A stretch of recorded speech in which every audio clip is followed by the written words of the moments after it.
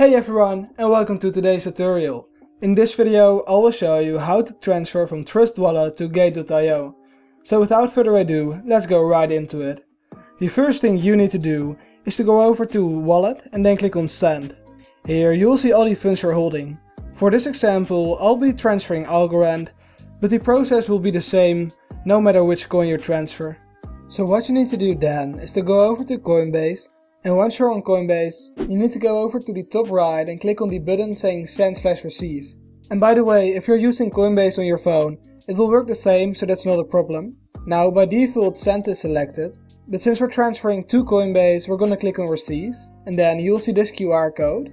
But what you need to do first is to go over to Asset and search the coin you want to transfer.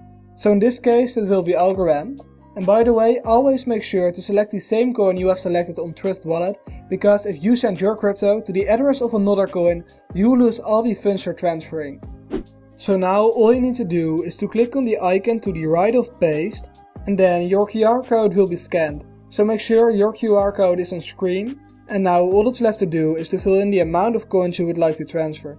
You can fill in this amount manually, or if you would like to send all of your available holdings, you can click on Max. So once you have filled in the recipient address and the amount of coins you would like to transfer, you can click on Next.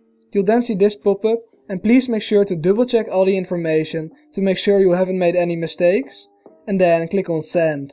If you found this video helpful, let me know by leaving a like or subscribing to my channel for more tutorials about cryptocurrencies.